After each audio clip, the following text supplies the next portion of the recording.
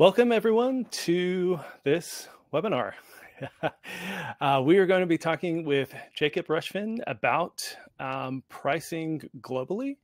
And I'm pretty excited to have this conversation. I've actually seen Jacob give a talk on this and read blog posts about this. And he's got a ton of great stuff to share today and has a ton of other resources you can check out after the webinar.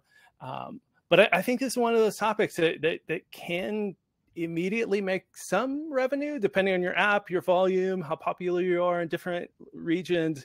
You might take a few things away today that make you, 1% more, 5% more, in some cases, 10, 20% more money just by like flipping a switch. So pretty excited to talk to Jacob today about these, specific tactics to better understand pricing globally. With that, Jacob, why don't you give us a short intro about yourself? Yeah, thanks, David.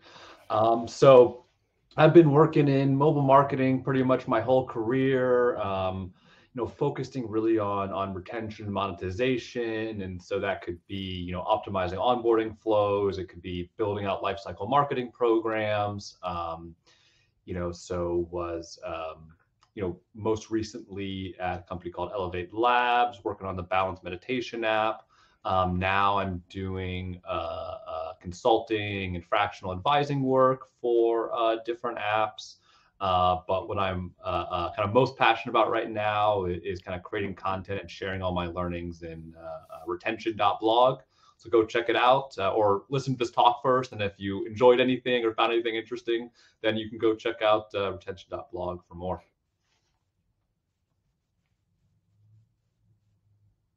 Awesome. Thanks. You did break up a little bit there. I don't know if there's any tabs you can close or if there's anything you can do on your end to make sure the internet's good on your end, but hopefully Okay, that doesn't continue. All right. Yeah, hopefully. Yeah. Good.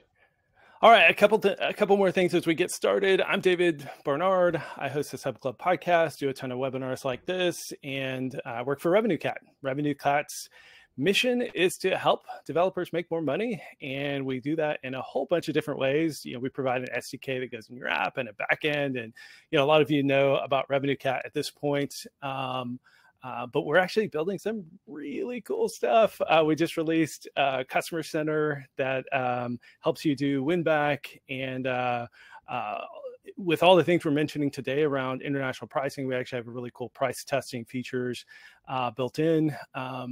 But as part of that mission to help developers make more money, we don't just build tools, but we host webinars like this that aren't selling RevenueCat, but are actually helping you learn the tactics and skills and get ideas to go testing your app. And so that's what this is all about. I also host the Sub Club podcast that's very similar, not a pitch for RevenueCat, but a podcast all about helping developers build, grow, and retain customers. So if you haven't heard of that podcast, go check it out, subclub.com. We're going to kick things off today with a poll. Look for the poll tab here. There should be in the bottom bar a little tab that says polls. And the question for today is, do you use Apple or Google suggested currency conversion rates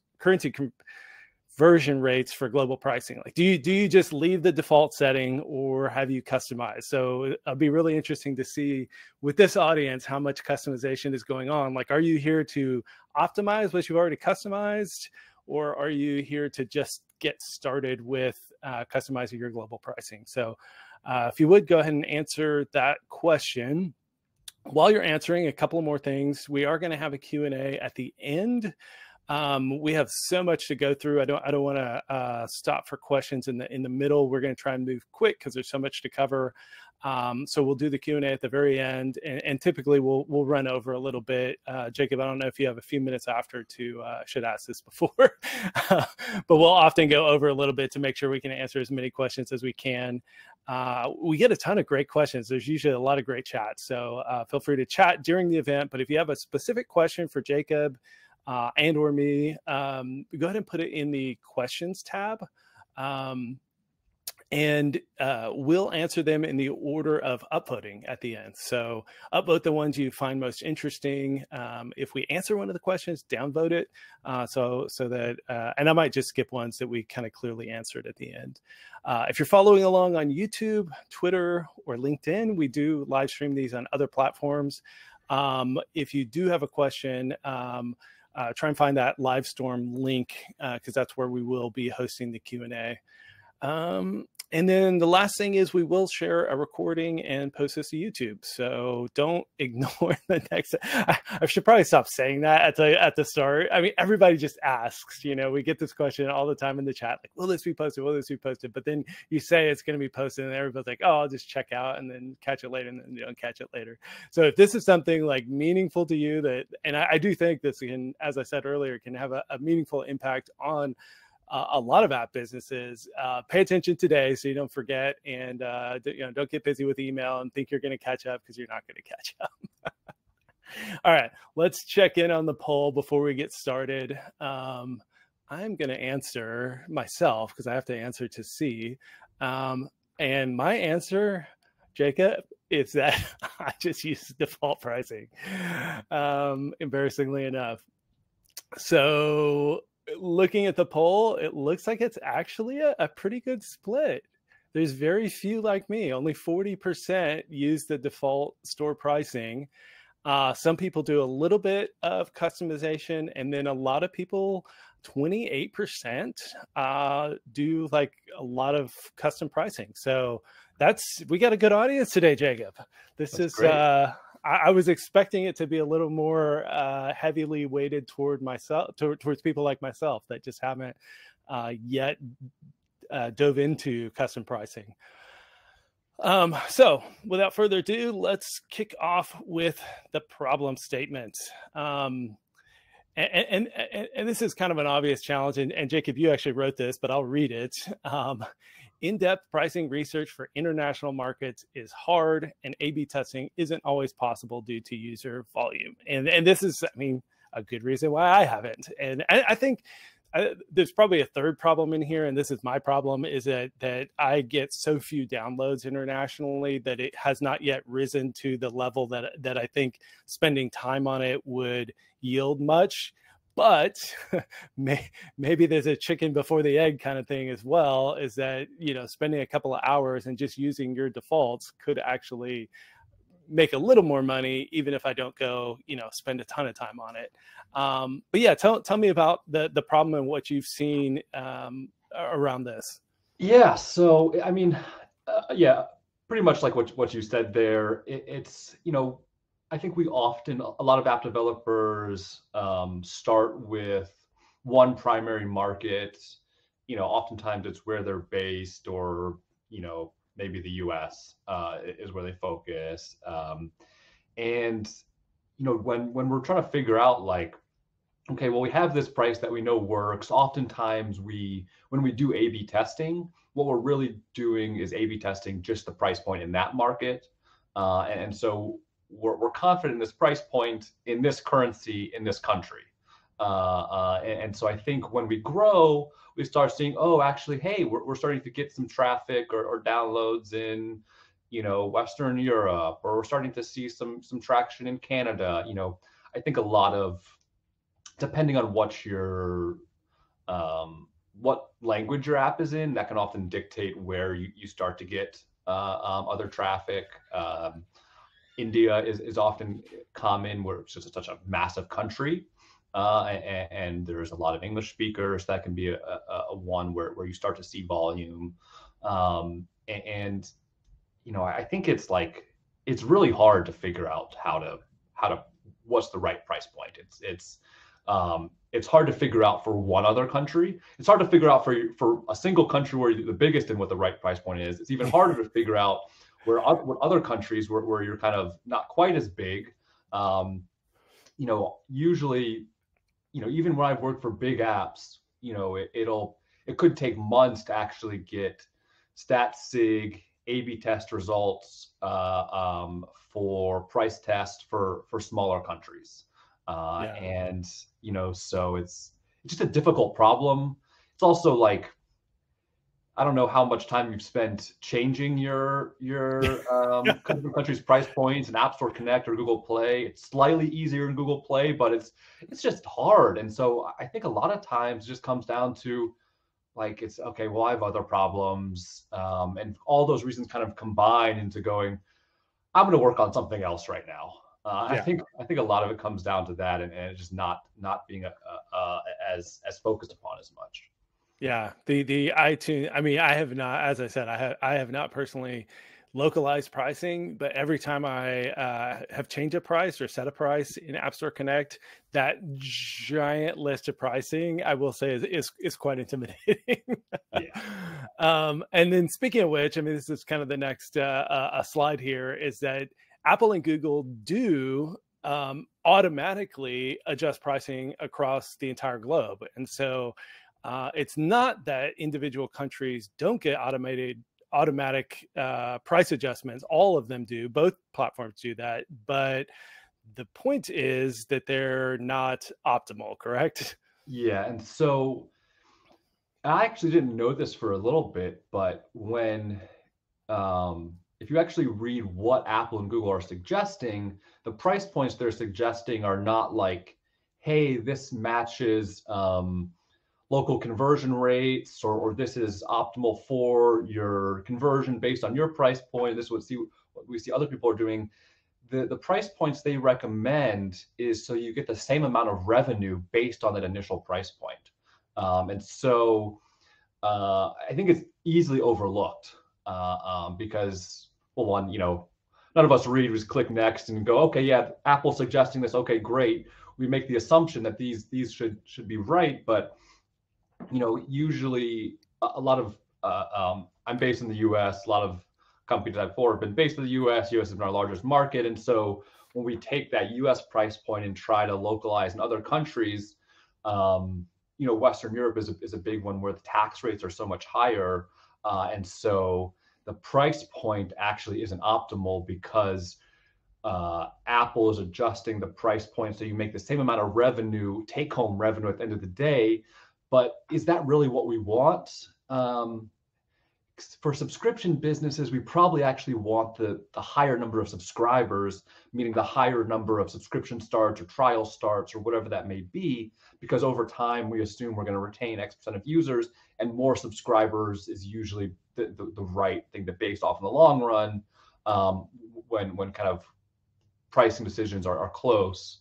And so it's important to think about, okay, what is this actually recommending here? It's not the optimal price point for conversion. It's the optimal price point for getting the exact same amount of revenue, but that's only if you're converting at the same rate. If Apple is recommending a price point that doesn't match kind of the purchasing power in the other country, well, your revenue isn't going to be the same because people just aren't going to purchase or subscribe at the same rate. Yeah. And I get why Apple does this. I think this is what you would typically do in a physical goods situation where you have a certain margin that you need to maintain. And so in some ways, I was going to ask you, why do you think Apple did this? But then as I was thinking about it, it's like, I know why Apple did this. It's that if you have any kind of marginal cost on a user, like my weather app, for example, like I pay and have been working on calculating the exact amount that I'm spending per user per month on weather data. And it's actually quite high. And so if you are in a situation where you have a marginal cost per user, if Apple tried to adjust the pricing to optimize for revenue or like price parity or some of these other things that we're going to talk about, if that was a default, it could get some folks in trouble who do have marginal costs per user. But the reality is, and what you were kind of talking about, is that most companies don't have that high marginal cost per user where you can adjust the price and sell it for higher and lower and not go underwater on your net margins. But let's go ahead and talk through the kind of the baseline, like what's like the most obvious thing to do? And you've got three great examples here of like, and this is maybe like setting your price for beginners. Like, what are these three, and in what times would you recommend it? What times would you not? And then we'll get into like the even more customized pricing. Yeah. So I think all of these, and they're essentially indexes, right? We Netflix, we turn their price points into an index. Spotify turn their price points into an index. And so these are three kind of indexes you can use to localize your price points. You know, we make the assumption that Netflix, big global company, Spotify, big global company, they've spent, you know, millions of dollars on research. Well, let's just copy them. And honestly, like, it's not a terrible approach. I think that Netflix used to, I think, be like a kind of a standard that people just defaulted to for digital products, how to localize. When I was kind of assessing their data, I don't think it's the right one to go off of anymore, because it gets really complicated really quickly because of kind of basically like TV and movie licensing in other countries. And so Netflix has shifted to more value-based pricing, where based on what's available in that country, they change the price points. And so figuring out like what content is available in each country on Netflix and then matching that to their price points is crazy hard. Netflix, you know, does it internally somehow, but that's probably not going to be possible for us. And so you'll be led astray if you just kind of follow Netflix's pricing.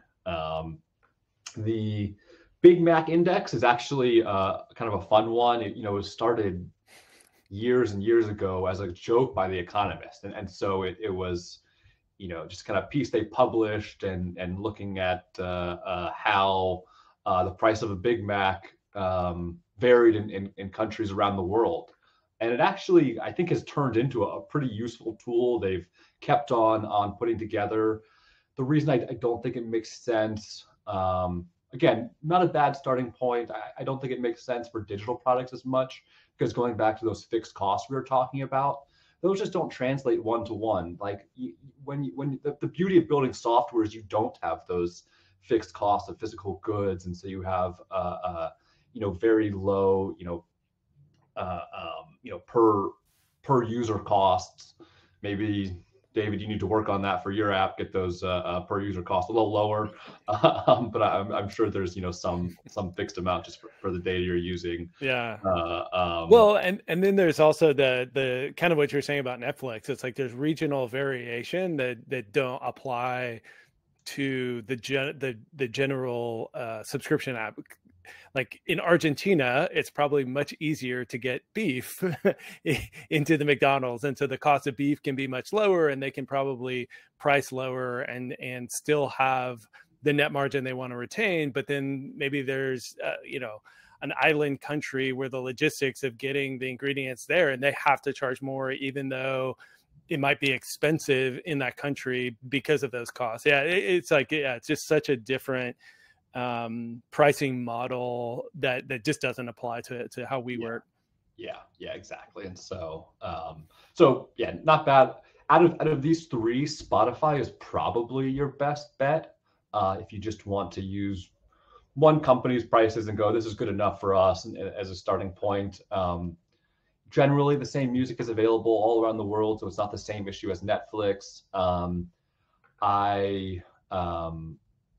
I think that if you're a music streaming app, this probably is good for you. One issue with Spotify is they really default towards monthly pricing. And they push most people towards monthly pricing because they have amazing retention. For if you don't have a huge brand, is monthly really optimal? You might be more inclined to push annual harder, and so the price points might not exactly align. So if you're going to pick any one of these, Spotify is the best, but generally, they don't have quite the same dynamics as and they're a much larger brand, and so I think there's better ways to kind of find that optimal price point. Yeah.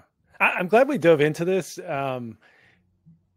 Because these are all the things you don't think about. Like I've heard about the Big Mac Index for a long time, and Netflix. I mean, I think in the past I've recommended, just do what Netflix does.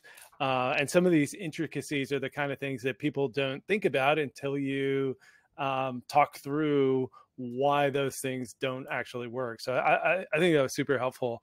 Let's move on to that starting price. Yeah. And you posit that starting with the U.S. pricing is the best way to do it. Why do you say that? So really, it's start with whatever market you're the largest in and most confident in your price points.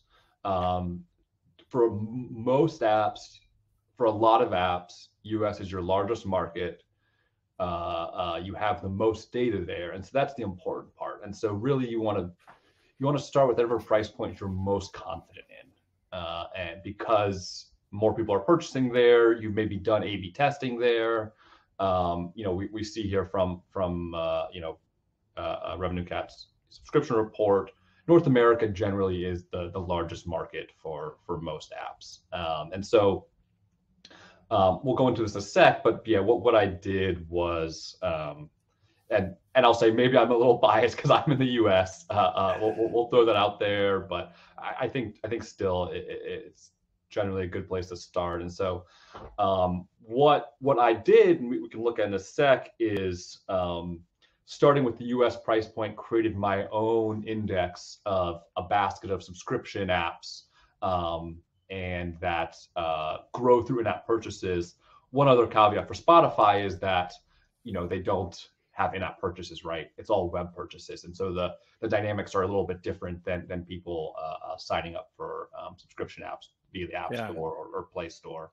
And so alternatively, versus using one company's index, I went and created my own index of there's about 10 top subscription apps. I have other iterations that can share later on that have many, many more apps, but I think generally this was a good start. Yeah. Before we get on to that pricing index, you mentioned something I thought was really good. Start with the prices you're most confident in. And so I'll pose this as a question though. How much price testing do you think an app should do, and how confident do you think folks should be about those prices before they start doing this localization? Or do you think they go ahead and do some price localization, even if you're not super confident, but then just update it over time as you get more confident in how you should price in that main market? I would start with a few A/B tests in your core market.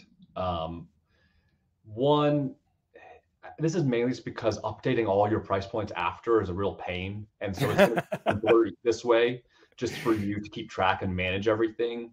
Right.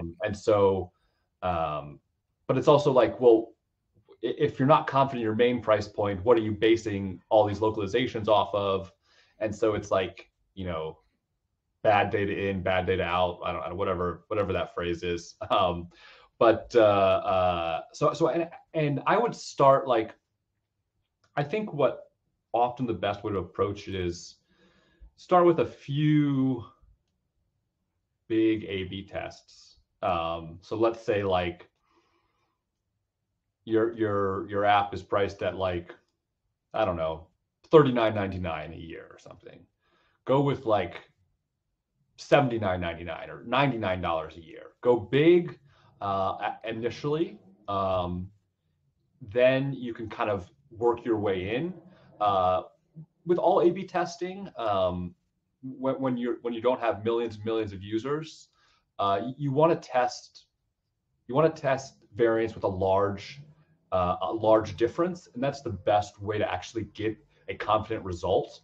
When you're testing small optimizations, especially when you have lower scale, it's just very high risk to get inconclusive results. If you want to validate this, run an AA test. So an AA test is when you're testing each variant is exactly the same, And when you have low sample sizes or low data, you can see 5-10% variation Yeah. between those two variants. And so all your past assumptions may be incorrect. So you say, oh, wow, we got a 9% lift here. Well, we also got a 9% lift when we were testing the same thing, versus itself. And so it's like, what? So, A/B testing and stat sig are tricky. And so you stand the largest chance of success with big variations, big differences between your two variants, so you can get conclusive results. Having a failed test is much better than having an inconclusive test. With a failed test, you learn something. With an inconclusive test, it was just a waste of time. And so aim for big differences, and then, do maybe like 2-3 of those. If you're still smaller, you'll hone in on a price point that generally was better than where you started. Maybe not like perfectly optimal, but like still pretty good. If we think about like how many real price points do subscription apps have nowadays? What, it's like $29.99, $39.99, $49.99, up to like $89.99, maybe $99. So it's what, like 6. And so just, test a few of those, hone in on something that works well. And with like 2 to 3 tests, you can probably get to a good annual price that will work well. Yeah. I'll add one thing to that. I like the way you framed that. And actually, the AA test, I had never heard of that before. Surprisingly enough, I'm not a statistics guy, and haven't done a ton of A/B testing myself. But AA test, that's great. But one thing I'll add to your inconclusive test results is that one thing you can learn from a quote an inconclusive test is whether or not so the way statistical significance works, and you could probably explain this better than me, but if you have a sample size of like 1,000 people, and that's fairly low, but you can get to statistical significance if the difference is higher. So if you had a 20% increase in subscriptions, you could get to statistical significance at a lower sample size. And so one thing on an inconclusive test that you can at least learn from is go ahead and back calculate how big of a swing, and you really should be doing, I mean, if you're really setting up your test right, and this is what they do, like when they're doing placebo-controlled trials and things like that, is that you calculate the sample size you need to determine the difference that you're hoping to see, but you can back calculate that. So once you've run an A/B test, go ahead and look at, like, if with that same sample size, we had seen a 20% increase, it would have been statistically significant. And then at least you can learn, even though it was inconclusive, that it was unlikely that that price change would have led to that large of a change. And so then you can say, well, if it's not a 10% increase or a 20% increase, maybe it doesn't matter as much. So I think there are things you can learn from inconclusive tests, but it's a lot less. You can at least like learn what the exact number, the plus or minus would have been to create statistical significance. Yeah. And one other piece on that inclusive test, you can track those cohorts that were in those variants, over months or weeks, and see in 3 months, did that LTV data change? Because sometimes actually the cohort in 3 months may be different. It may be conclusive. It may be that one group actually had a much higher retention rate, or one group had a much higher churn rate. And so don't just look at the results and be one and done. Keep on running tests. Don't wait 3 months to run another test, but go back and check those old cohorts to see what happened and see if anything changed. Yeah, that's a fantastic point. We're going to move much quicker. you and I have a lot of thoughts, but to get through the rest of the slides, I'll shut up and let you talk more. But I don't know these things. I mean, I could literally we could do this for like 4 hours, and I would still have more questions and ideas and thoughts and stuff. But we'll move a little more quickly. So let's move on to your kind of initial price testing, like what your thoughts are on kind of the starting point. So talk us through this slide and kind of these basic rules around adjusting your pricing. So yeah, when I was trying to figure out like for these other countries, I said, okay, well, I looked at Netflix, looked at Spotify. I was like, I don't think these are exactly right for my use case, and so I created I think about 10 other apps and looked at their price points in other countries, and basically said, I think these apps have decent sized volume in these other markets. I think not every single one will be perfectly optimized, but averaging these 10 apps price points across these countries together, I think I will get a good starting point for localizing price points. And so I looked at, I think 4 or 5 countries in the Eurozone. Generally, people price all the countries in the bigger countries in the Eurozone the same, and looked at these other countries along with a few others. But generally, these countries are some of the largest that you might want to grow in. And so starting with our US price point, I suggest that you price Eurozone and UK about 80 to 90% of your US price. And Canada was about 1-to-1 with your US price. And so this is after the conversion rate. And so if you think about it, for example, for Canada, it's not that the exact number should be the same. So if you have $59.99 annual plan in the US, it shouldn't be $59.99 Canadian. It should be, I think, it's probably like $79.99 Canadian. And so these 1-to-1s are after the conversion rate. And so basically processes applying the conversion rate and then applying this discount to that localized price point. And so, some of this comes down to purchasing power. Some of this comes down to the value your app has in those other countries.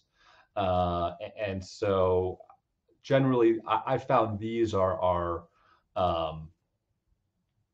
make sense as a good starting point. If you don't have other data, haven't done other price testing here, you can use these to kind of kickstart your localization versus trying to have to come up everything from scratch for yourself. And then I really like this next slide, and I'm going to go ahead and kind of read through this because what we probably should have done was combine these two into one. If you just want to go to the next slide. Oh, is that what you do? Sorry. Oh, yeah. There you go. Yeah. So UK 26% higher than USD, and so this is what Apple suggests. I actually saw this recently. I've had quite a few purchases in the UK, and my price in the US is 40, and I'm getting like 51 something. I was like, wow, their UK's paying me a lot of money there. So Apple is pricing higher in the UK, and you're suggesting about 10% lower. Eurozone 9% higher. You're suggesting 15% lower. Canada about the same. Australia 30% lower is what you're suggesting, or sorry, what Apple does, and you're suggesting only 10 to 15% lower. So there's cases where you're suggesting that you would probably raise the price a little bit versus lowering the price. Am I reading that correctly? Yeah, exactly. And so again, like, Apple is just applying kind of take home proceeds based on research what other apps are pricing.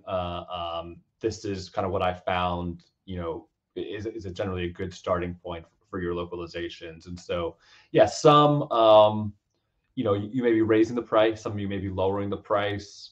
And we can get into more on kind of how you should approach that process. You shouldn't these are good starting points, but I don't recommend just applying these blindly and just kind of auto applying unless you're like still very small and don't really have much volume in these other markets, because price changes can affect how much money you're making. And, Yeah. and so you don't want to dive into these blindly, but yeah, exactly where it can be a little bit scary to lower prices, and so we want to approach that cautiously.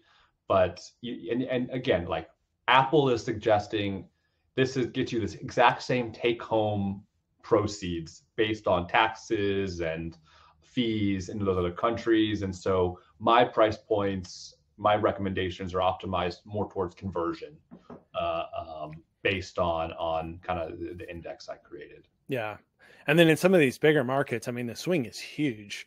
So like instead of in India it being just 21% lower, you're suggesting up to 80% lower would just even be the starting point. One of the interesting caveats here, and I'm curious to get your take on this, is that, you know, in countries like India, it's such a large country, and there is actually a more affluent kind of middle class and upper middle class in India. What are your thoughts on kind of like understanding who your market is in those countries? And is that kind of one of the ways you would suggest potentially customizing? Like if your app is really big in India, but it's big in that more kind of more affluent population, would you suggest maybe adjusting it, not adjusting it quite so low? Yeah, so there are I think you want to look at how many what your conversion rates are, how many free users are coming in. So if your conversion rate in India is 5 times lower than in Canada or in Australia or in, you know, the US, okay, well, there's some mismatch, right? There's some mismatch to value, that or expectations to value there. I think, and so that can be an easy signal that, okay, if your conversion rates are the same, well, maybe you're okay, right? If it's the same as your best converting market, it's unlikely you're going to get a higher conversion rate or meaningfully higher conversion rate by lowering prices. I think it also depends on your product, right? Who is it aimed at? You know, is it aimed at a more affluent kind of demographic, or is it, you know, generally, you know, you know, for everybody, and so that can help inform you. I think also, you know, maybe you want to price as a premium product and price above the market. That's a conscious decision you can make. And there's also, you should, which I get into in future slides, is you should, you know, these price points are based on a basket of kind of 10, you know, large subscription apps that are doing well. A more relevant index is actually finding direct competitors in your industry, and trying to pull in local competitors. I think local competitors probably have the best kind of pulse on the market, and so understanding how they're price pointing, how they're pricing their products, because they might actually be your most direct and relevant competition, and you might even know about them because you're just focusing on these big global players and you think that's who you're really competing with. But really, these local players might actually be the ones people are actually deciding, do I use your product or do I use this local company that actually may cater to my needs better and have a price that fits my you know, ability to pay better. Yeah. And then I'll add one more to that as well, is that understand your source of traffic in those individual countries. So like if you've been spending a ton on, you know, meta ads and they're finding you the exact right person, and your conversion rates in the US are incredible, but you're in India, it's, you know, more organic, or you're maybe buying ads, just display ads because they're so cheap. It's like understanding the source of traffic should also kind of be put into that equation. All right, next slide, and you kind of already covered this, that these are just kind of broad suggestions, and of course, you know, take that category specific approach. So you already covered this, but why don't you just step us through this quickly, kind of your thought process of stepping through customizing pricing. Yeah, so I would, pretty much like I was saying is there's going to be more relevant price points for you, for your product, for your industry, and you really want to know those. You should know, like, who are your biggest global competitors. You should know their price points in other markets, because they're probably done more testing than you. They're probably better better optimized. And if you have a similar product focused on a similar audience, it's probably easiest just to kind of copy what they've done and start from there. I think that, you know, most people have probably like 10 markets that are drive, you know, 90% of the revenue.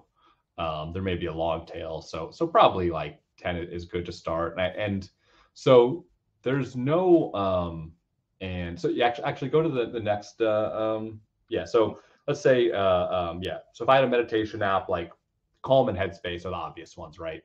They're big global players. This probably provides me with pretty solid information for how to start. We pick our markets and then record our prices. So this part is actually pretty annoying and actually, like, yeah, pretty painful. So there are approximations how to get people's price points. There's apps that you can localize the app store. I forget what it's called. I don't know if you know. There's one big one, David, where you can basically change. I think it's like a little mini VPN for your phone. It basically has like you can look at the app store in different countries and like look at different app listings in different countries. Someone in the chat knows it. Feel free to share. But because so you have to list your price points in your app store listing, right? But you don't actually, those don't have to be your super current one. They don't have to show you, it's all your possible ones. So there's the only real way to know actually what price points your competitors are using right now in other countries is to go into the app store, change your app store country, and then go open that app after you've changed your country on your phone. Wow. I'm less familiar with the Android process here. So again, if somebody has the process here, I should have said this earlier. These price suggestions were only done for iOS apps, but generally, like the purchasing power, generally it'll be a similar range here. Yeah. And then you also don't know for sure if you're in an A/B test or not. Right. So what I actually do for apps that I pay attention to closely, it's like I'm probably doing it like every few months, like rechecking prices. Right. And this is not for like all apps, but like there's probably 2 to 3 that you're most closely competing with that you really want to know, or the biggest players, and that's, you know, that's huge competitive intelligence, because if you see that they've had one price point for half a year and then all of a sudden it changes and it sticks with that, well, what does that tell you? Well, they did a test and that won. And so, you know, you might not have the data to do that same test. That's hugely valuable for you. And so you can try that yourself and see if that affects conversion or not. And actually changing the price point for one country in the App Store is super easy for one subscription, that is. But and so you don't actually have to deploy any code changes. You don't have to deploy any tests. And so for a single country, if you want to see if a price point changes, you can just go into the App Store and change that price for that country, for that subscription, and see. It's not a true A/B test. The seasonality could affect it, but you can kind of do a pre-post analysis and see what happened. And so that can be a great way to kind of change these prices quickly. But yeah, so really, it's annoying, but this is the best way. You know, get your intern to do it, and you know, start creating basically your own index. And this is what I do for apps. So yeah, if you go to the next slide, we can also do this for web subscriptions. And this is hugely valuable as well. It's much easier because you can just get a free trial of some VPN, and then you can just change your country in your browser and kind of check their price. This is not a substitute though for actually going to the App Store, because web subscription prices, if the competitor you're checking is savvy, they will be different and they should be different. There's different take-home revenue percentages when you're making web subscriptions. There's different conversion rates on web. And so you can infer a lot of different interesting things based on the delta between App Store pricing and web subscription pricing. If the web subscription price is lower, you can probably infer that their conversion rate on web isn't as good, or maybe their acquisition costs are higher or lower. And so this can be really interesting to see the difference in those price points. And then, this is a quick example of what that looks like. So, this doesn't take into account the conversion rates, but just basically pull the price points in all the countries. I think this is looking at Calm's annual plan. And you can basically, what my process is just divide the US price by the UK price, and you get a multiplier. And so we can see for India, I just take that US price point and multiply it by 57 and can then upload that price. At your first attempt, you probably want to actually convert to the local price to see those conversion differences versus just blindly multiplying. But doing this ongoing basis, it's one extra step that can be tedious. So this is just my process here for, okay, how do we actually do this in reality after we find those all the local prices. Cool.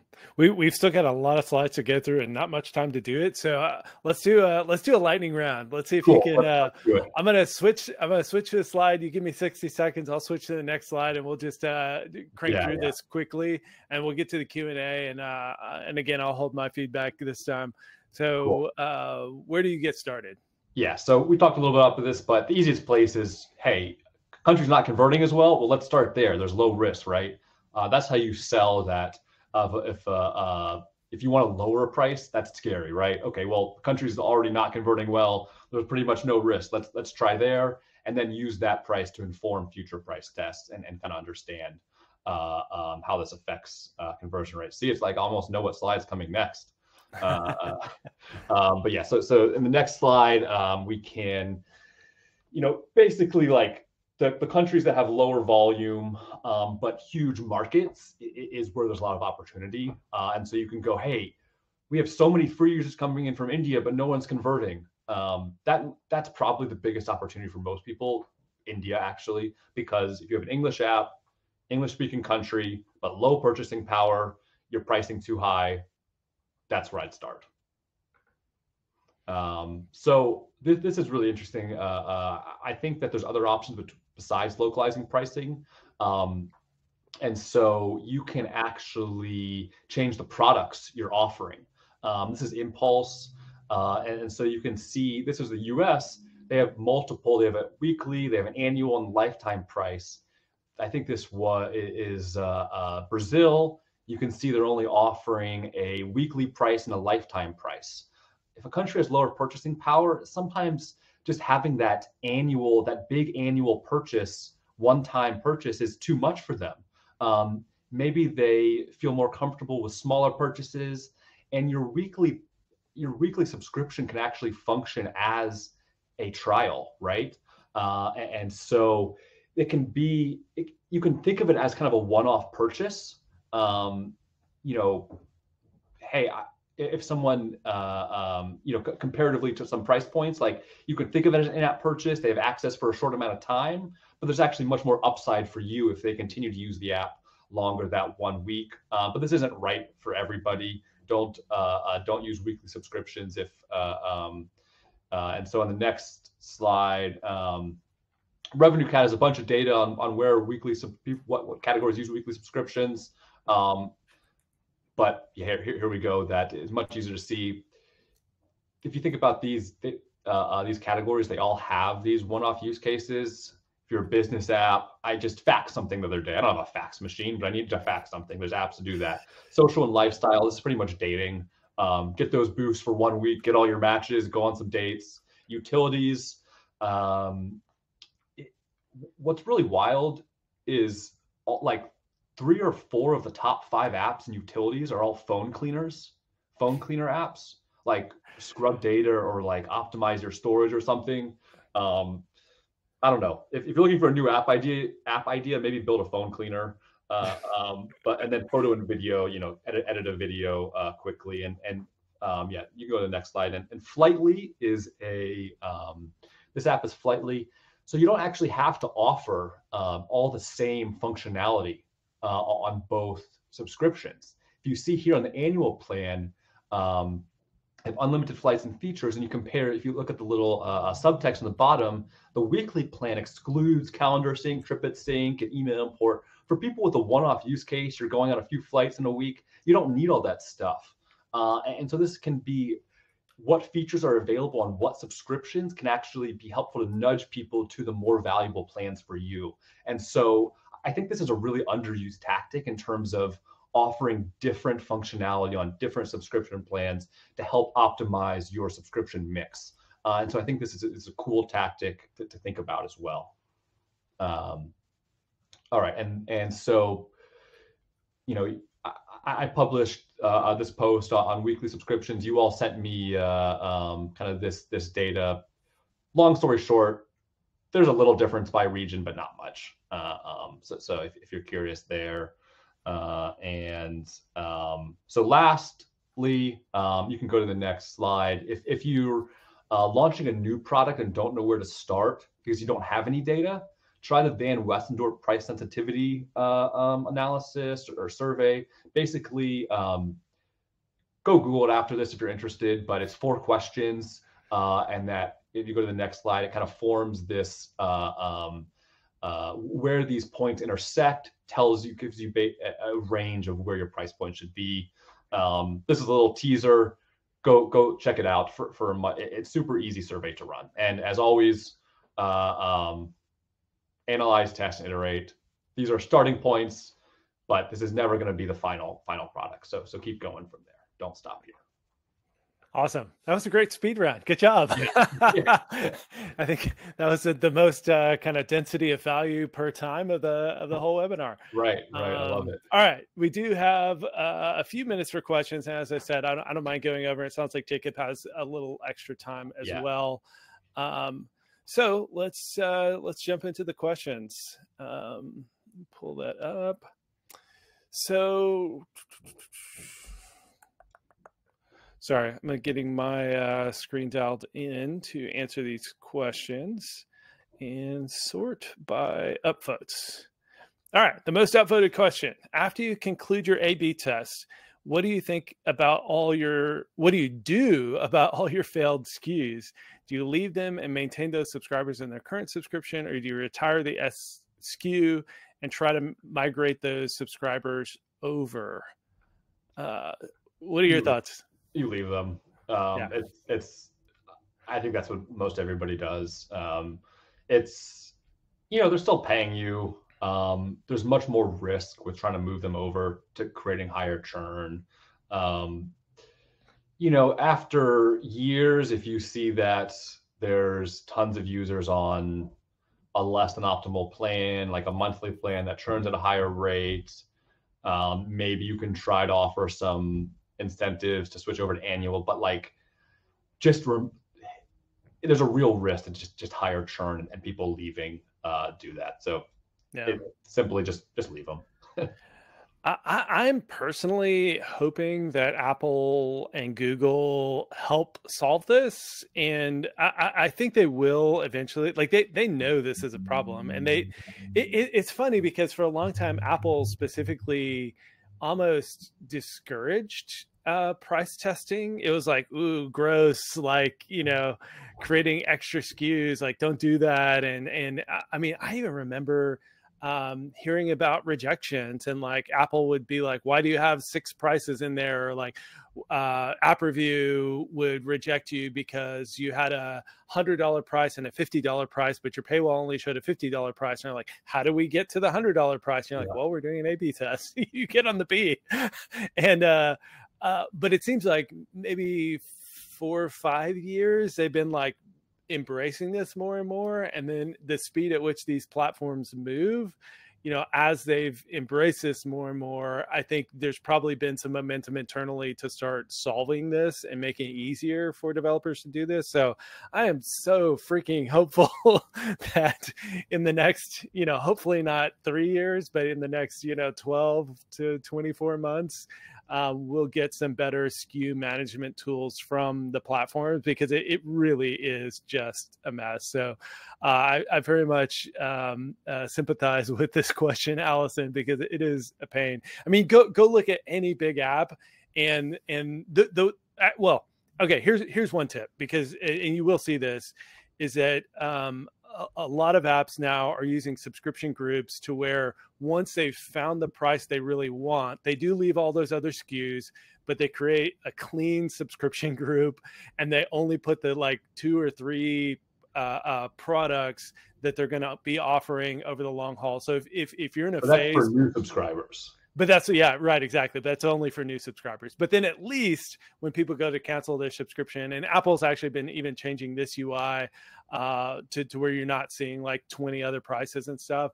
But that is, you know, most big subscription apps, when you go to the App Store, you're going to see like 15, 20 different prices and all these abandoned SKUs and stuff like that. So everybody has to deal with this, and there's not really a great answer, unfortunately. It just is what it is until they solve this for us. All right. Next question.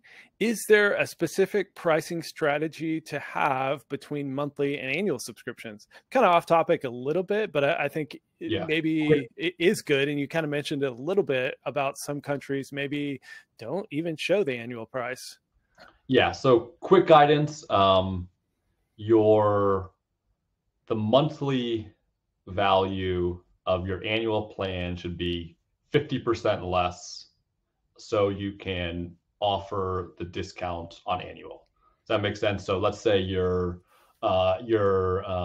monthly plan is $10 per month. The annual plan should be $5 per month. You know, equivalent, $60. So $60. Yeah. When I pulled the top price points or the price points for the top like 25 apps in a bunch of categories, the basically all of them follow the strategy. So that it's kind of good, set it and forget it. Where because the annual plan is more valuable. Usually, I think in what Tammy Taw's presentation at conference, you know, Google had she had some data that like discounting your annual plan by 50% will generate 50% more revenue over a 2-year, like 2-year LTV. And so, you know, pretty strong data there. Yeah. And I'll reiterate, kind of your advice for pricing generally is that that's the starting point, set and forget. Like that's where you want to start with your split between annual and monthly. But for some price points and for some apps, especially apps with higher retention, where people would prefer to pay monthly. And a good example of that, funny enough, I'm wearing the shirt, is Ladder charges $30 a month, or I think it's $130 a year now. And even for more affluent countries like the US, $130 in a one-off, you know, is a big line item budget for a lot of folks. And right. So, you know, but that's a good example. I mean, $30 a month is $360 a year. So they're actually, I think, lower than that 50%. Yeah. But point being, you know, that's a good starting point. But then, another thing you should test, and then to your point earlier as well, Jacob, is that these are the things you really want to look at over the long haul. Is that when you increase that price, does that monthly retention drop off substantially? This is something we don't do in RevenueCat that I really think we should have a chart for, is subscription movement. So how many people are starting with that lower price point, but then once they're convinced, and Ladder is a good example of this, like my wife and daughter were subscribers. My daughter's no longer a subscriber. My wife is like, I'm going to use this forever. This is like my app that I'm going to work out with forever. And I really should switch to the annual plan for her, because like, you know, we'd save so much money. But these are the things you should be tracking over time to understand, like, okay, we bumped our monthly price to 10, but we saw like dramatic churn. But is that churn, or is that people moving to the annual plan? And then if at $5 you actually had really good monthly retention, then maybe that is still a good option. And one A/B test I did was $4 a month versus $40 a year in my app. And I saw actually, and what I did is I only showed the $4 a month plan, like, and then you had to hit the all plans button. And I was shocked to see a 20% increase in conversion by people just seeing that lower price and not seeing any other price. And very few people who saw that $4 a month plan actually hit all plans and switched to the annual plan. And the test was against seeing just the annual plan. So by seeing $4 instead of $40, 20% more people became subscribers. In my app, because I followed the data, I did see enough churn that it's not going to net out to be a higher LTV. So I switched. But then what I did was I'm now using the whole thing, and we saw this on the Flighty paywall, is that I'm highlighting that it's $3.33 a month. So the first thing they see is $3.33 a month billed as $40 annually. So that I have not done an A/B test yet showing that against the only showing the $4 a month. But these are all the things that, like, you know, tons of testing that can be done to kind of find your own optimal pricing between the two, and then make sure you're, you know, looking at those cohorts over time to make sure that the initial results don't fool you. Because at first I was very fooled by that 20% increase in subscribers, but then they just started churning like crazy, and, you know, realized pretty quickly that showing the $40 price was still optimal. And I've since also done what Jacob suggested and raised my monthly price to $5 a month. But again, haven't done that A/B test yet as well. So there's so much to do. I know it can feel overwhelming at times, just how many optimizations and tests that you can and should run. But you know, this is a game, right? It's you build something people find valuable, and then, you know, you figure out that kind of optimal spread to make the most people happy. And then one last thing, I mean, I don't know, there's still a little bit to pricing. If your ultimate goal is maximizing every penny, then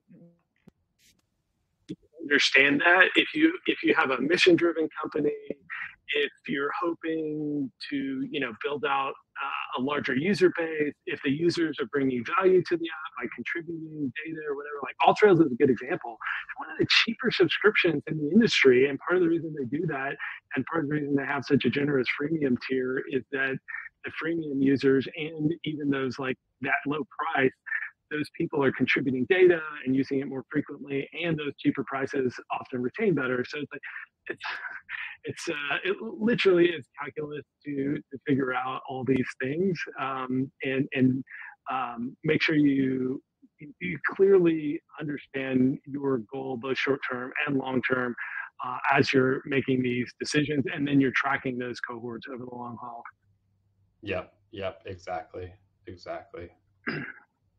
All right, next question. I work with a global brand concerned about A/B testing pricing due to potential backlash if different regions have discovered varying discounts. Are there alternative ways to optimize pricing without risking negative PR? This is a fantastic question. Yeah. Well, one, like, ask them, figure out why they're concerned about this. Has this happened before? Or like, are these just unbased fears, not based on anything? So I asked that because generally, like, the risk is much lower than you think. I think that if you price in the Eurozone by country differently, that because it's the same currency, people travel around European countries a lot. So it's very possible they could see the different price points, or they could talk to someone in another country and it's a different price. So I've seen that before. But also, like, when you're price testing for new users, you're not changing the price points for all your existing users unless you have a huge existing user base. And that's the case when changing the price points for existing users can get you more money. Usually it's just for new users coming in where you're doing A/B testing. And so how are they going to know? I think also, like, do you see a lot of your users talking to each other? Like, usually not. There's a few, if you have a very community-based product, if you have like active forums or some other kind of like social community aspect where people are very involved there, yes, maybe that can happen. But like, generally it's pretty overblown. I think that if you probably you can probably tell them all this, that brand all this, and they'll go, yeah, we're still concerned though. So usually the way is you start small. You can start with A/B testing price on or changing price on a country that is less impactful, where there's lower risk, and then you can go see, like, no one said anything. I would bet 99% of the time, no one does notice, no one does say anything.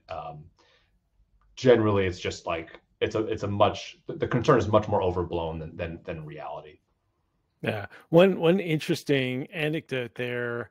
I interviewed someone from Microsoft on the podcast, and we actually did a two-part series live. And one of the things he shared is that at Microsoft scale, they also have to watch out for arbitrage. That, if Office 365 is dramatically cheaper in Azerbaijan, people will use a VPN, go sign up, like figure out a way to pay locally, get their whole 1,000 employees on the like $1 a month plan instead of the $15 a month plan in the US. But as Jacob was saying, I think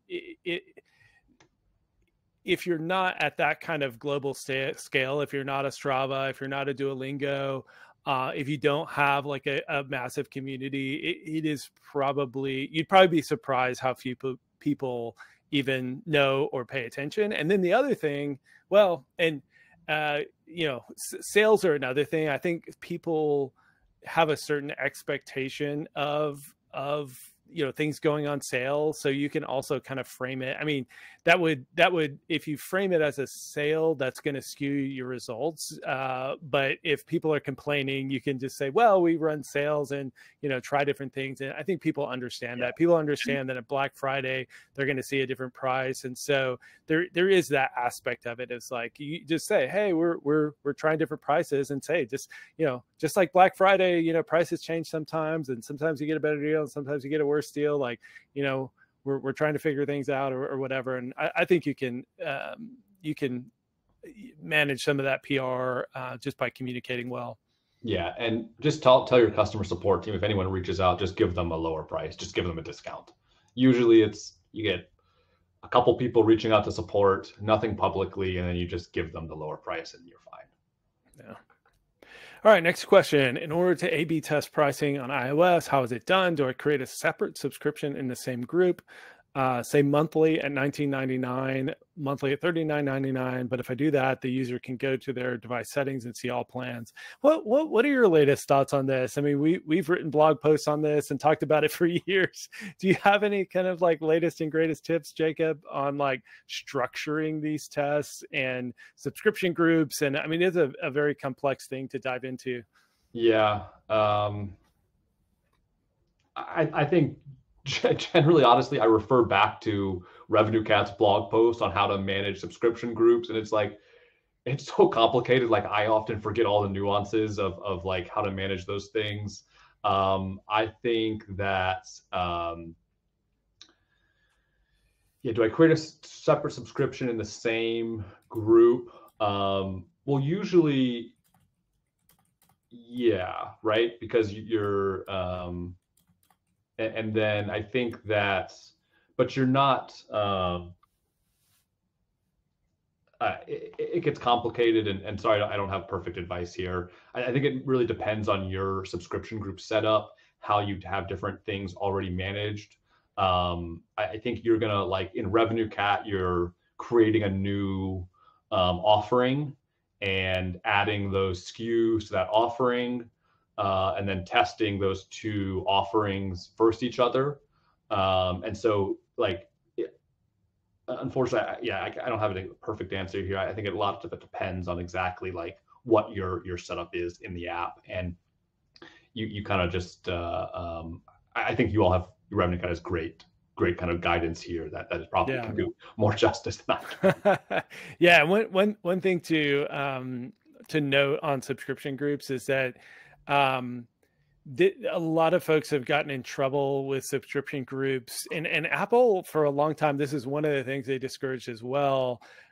They discourage creating multiple subscription groups for price testing because it's easy to get in a situation where people end up with multiple subscriptions, because subscription groups were actually originally designed not for price testing. And again, I hope Apple just solves all this and Google solves all this for us. But originally, subscription groups were created so that you could offer multiple subscriptions to a single user. And so that's how they work now, is that if you have a subscriber on one subscription group and for some reason they're able to see a paywall or go into settings or somewhere you forgot that it existed, and they're like, oh, I'm not subscribed, and then they subscribe on the second subscription group, now they have two subscriptions to the same product, which again, there's supposed to be different products per subscription group so that you can have multiple subscriptions. But yeah, again, we have a lot of documentation on the RevenueCat blog about this,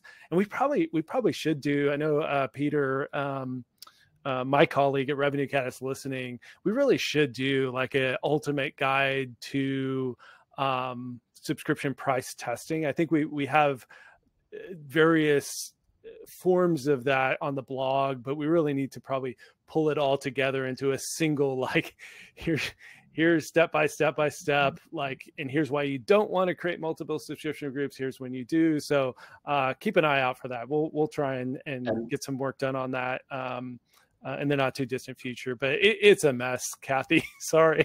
And I wish we had better answers for you. One thing you shouldn't worry about people going to the device settings and seeing all plans. If someone is that motivated, great. They're going to purchase a subscription from you. You're trying to get someone to buy something. If they want to go get a lower price, great. They still bought something. They still subscribed. And so if someone is that motivated, that's fine. And so this is, you can see a lot of Tops apps. They go to see all plans, but it's an absolute mess of different options there. And so this is a common issue when you're testing different subscription prices. You try to go and clean them up every once in a while, but don't worry that there's not going to be that many people that's going to go and do that. Yeah. All right. Next question. I like this one. What are your thoughts on offering different prices or promotions based on the states in the US? And then this would maybe then apply also more broadly, different regions in India, different regions in China. Yeah. What are your thoughts on hyper localized pricing? I've never seen it done with digital products. With physical goods, that happens, right? Like in one grocery store in one state, I think the price of eggs are going to be different, whatever. I have never seen this done. I don't know of an easy way to do it, because you're going to get asked for location permissions because IP address is not super accurate on a state level. If you're close to a border, it's not going to be accurate. If you move in your house, is it going to change? I think it's probably too complicated to really focus on. I also I don't know if there's like, or I don't think there's probably price discrimination laws at that level, but like there's also going to be like, are you going to keep track of all the different like taxes? And I think if you're offering different things on a state by state level, you might need to do that. I'm not the expert on that. But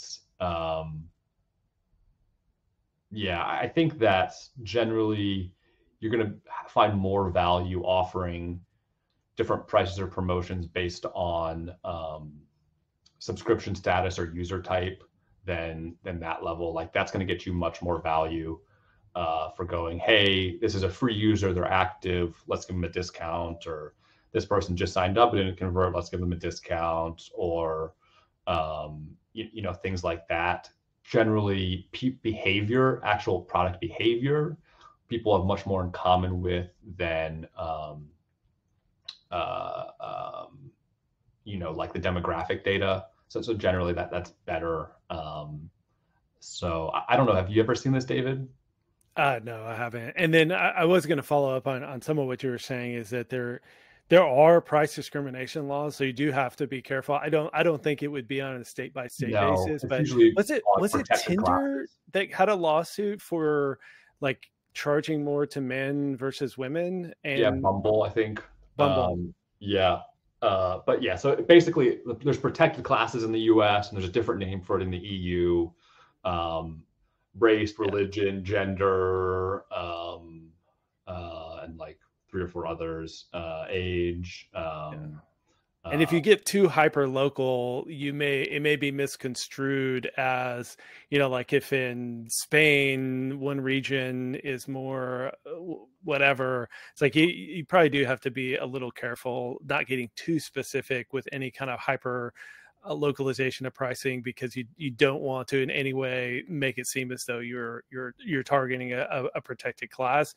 And then, you know, again, you probably want to look at the laws around price discrimination before you go too deep into even this kind of hyper localization of pricing, because some countries may even ban that. So I think the bang for your buck will be so low it's not worth it. That's true too. Yeah. That's actually probably the best point. Question answered. The bang for your buck is probably low enough that it's not worth it. All right, I'm going to answer this one. What are your thoughts on setting a price by benchmarking the price set by similar apps in the markets you're interested in? And so you already covered that. And then have you come across ASO app tools that give info on prices in different countries? Jacob has a great price index blog post and tools and spreadsheets and stuff like that. So go check out Jacob's work on that. Next question. In your suggestion, how would you set a price by country for a subscription business model, considering there are many communities that they are aware of any change that they could use VPN to change the country to the cheapest country? I mean, we kind of already covered this. Any other kind of top thoughts? Like, you know, don't worry too much about people trying to go find the cheapest price. They're still going to be customers. They're motivated to go buy your product. Yeah. Great. The percentage of people doing that is very low. You're not Microsoft.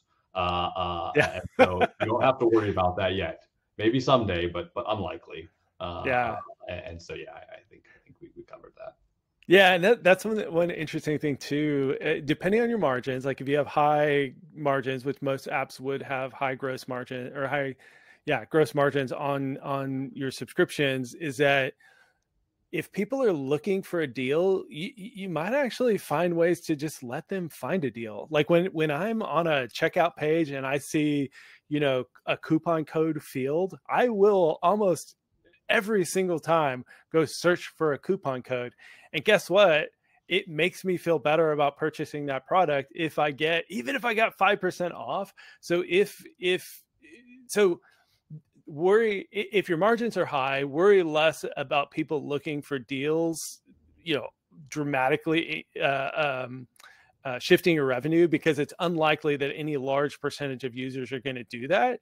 And then if they do, a couple of things. One, they may not have been a user at your normal price anyway. So it's kind of helping with your meeting people where they're at on the demand curve. Like maybe you would have offered a Black Friday sale anyway, so let them go find that cheaper price. But then secondly, I was on a Headspace $5 a month plan, and I did not actively use Headspace for a whole year. And I held on to that $5 a month plan because I knew that I would never get back that $5 a month plan.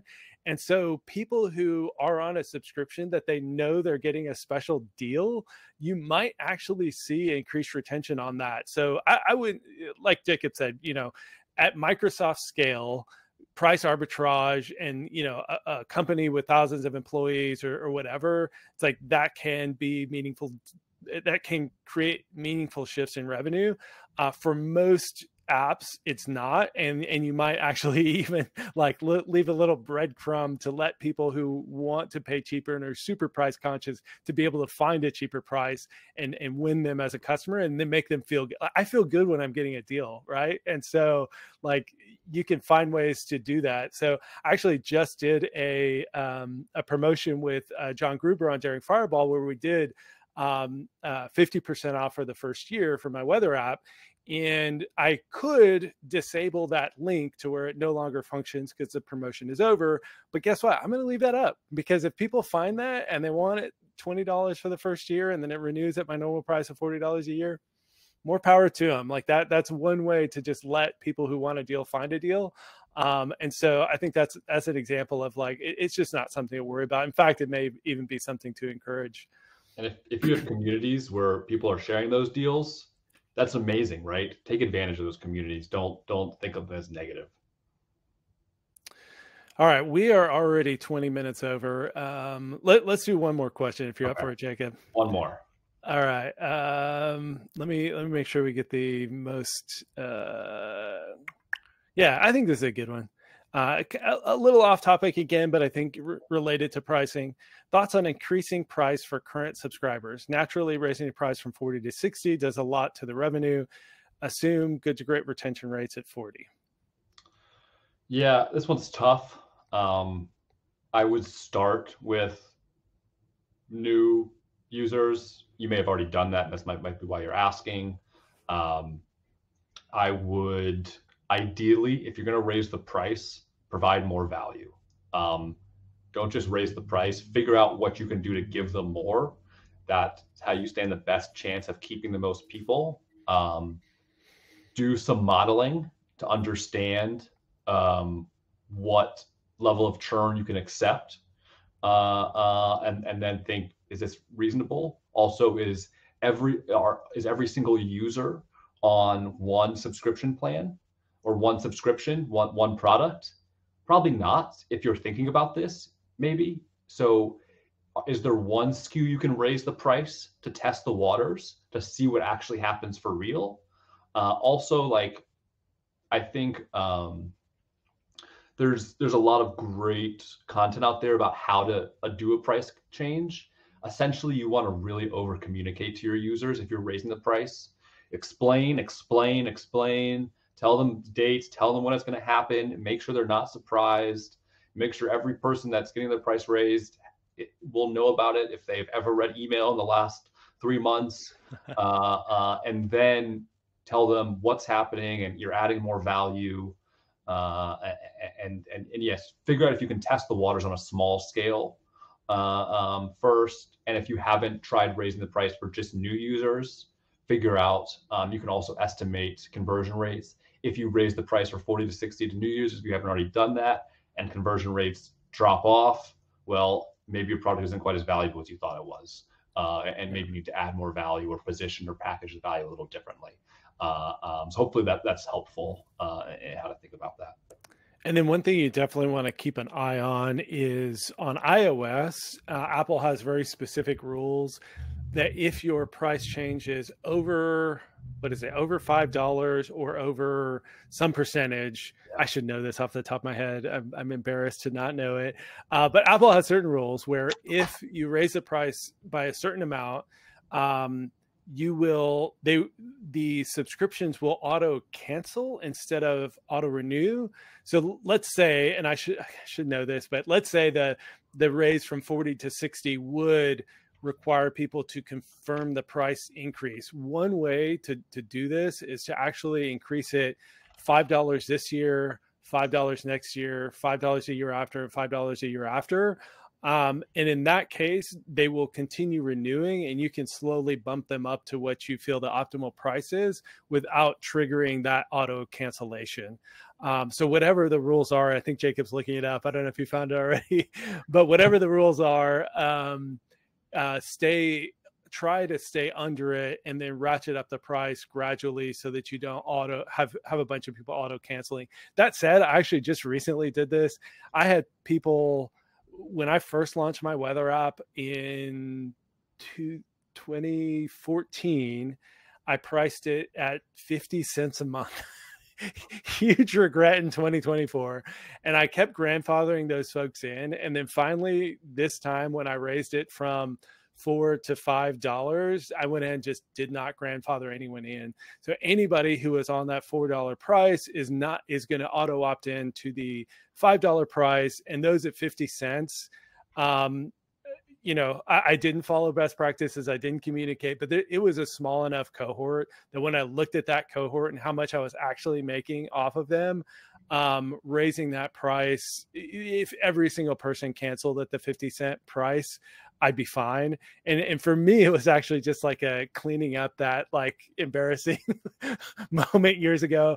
You know, generally the advice is like, be generous with those people who've been with you for, you know, 7 years, but like my app has generated a ton of value, and like we pay a ton. We've added a bunch of we've added widgets, which are really expensive because they consume a lot of data. Like we've added so much value in those 7 years that it's really pretty unreasonable for those folks to still be paying 50 cents a month.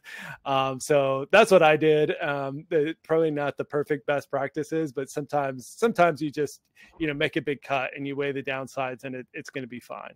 So yeah, hope that was helpful. But with that, let's wrap up. It has been a ton of fun talking, Jacob. Thanks for staying late to answer questions. You can check out retention.blog. That's where Jacob shares a ton of his stuff. As I mentioned, he's done has tools and spreadsheets around pricing that are super helpful. Anything else you wanted to share, Jacob, as we end this? Follow me on LinkedIn too. I post stuff there too, and share good insights. But yeah, go subscribe to retention.blog if you thought anything here was valuable. And there's more great stuff there. So yeah, thank you all. I really appreciate you having me on, David.